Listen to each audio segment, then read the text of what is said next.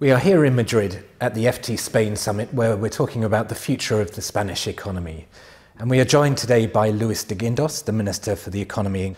Minister, you were saying earlier in the conference that in 2012, Spain was on the brink of collapse. It was only manufacturing misery. Yet now Spain is growing at one of the fastest rates in the European economy, about 3.5% this year. To what do you attribute this turnaround? I think that there are two concrete and particular reforms that were especially important for the Spanish economy. The first one was the labor market reform. That was a very important helping hand in order to regain competitiveness. Now in Spain we have a current account surplus. The evolution of exports is really bright. We are outperforming our peers. We are growing much faster than world trade. And I think that this is something that has been perceived, that Spain is competitive again, that we have recovered the competitiveness that we lost since we joined the Eurozone until the beginning of the crisis, and I think that this is quite relevant. And I think that the second reform, in order to understand the turnaround of the Spanish economy, is the financial sector reform, the banking reform. We increased the provisions, we adjusted the value of the banking assets to the reality of the marketplace. We increased the capital, we incorporated a pet bank. Well, all these reforms have given rise to a much healthier bank sector, and simultaneously what we have started to see is that funding is again on the rise, clearly, especially for households and for small and medium corporations. So I think that these two forces explain the recovery of confidence and the recovery of the Spanish economy. You were talking about the labour market reform, but unemployment in Spain is still frighteningly high at about 22%, and it's particularly severe amongst the young. What more can the government do to create or help create jobs?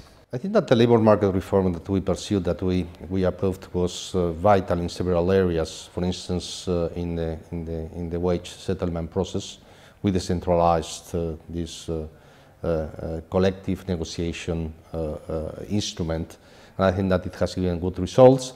Also, we increased the possibility of further flexibility at the corporate level to reallocate resources, and even we've bridged the gap between insiders and outsiders, and these reforms go in the right direction, and we have started to reap the fruits of this policy. In the future, as you have said, we have an extremely high unemployment rate. We need not only to create new jobs, that is something that is vital, but also especially to increase and to improve the employability of the long-term unemployment in Spain. Almost 2/3 of the unemployed labor force in Spain are long-term unemployed. And I think that this is vital because many of them come from the construction sector, and you need to improve, to enhance their employability and their skills in order to be employed in other areas of the Spanish economy. I think that education, dual formation, and active labour policies are going to be key over the next quarters. Now, we are about 2 months away from national elections in Spain, and the polls at the moment are suggesting that there will be a coalition government next. To what extent do you think there's a danger of a rollback of the reform programme that Spain has gone through? Well, I think that to unravel the reforms could be suicidal. So I think that there is only a way forward. This to continue with the reform agenda that this government has implemented. We have to continue reducing the fiscal deficit, the public deficit. Just to remember that in 2011 we had a public deficit of 9%, and this year is going to be 4.2%. And I think that fiscal discipline is going to be important. And simultaneously, I think that there are second-generation reforms that have to be implemented in the future. The reform agenda has to be a continuous effort. You cannot stop, because if you stop, then you start to go back. And I think that this is something that we have to avoid. The main risk for the future of the Spanish economy is, as I have said, to unravel the reforms.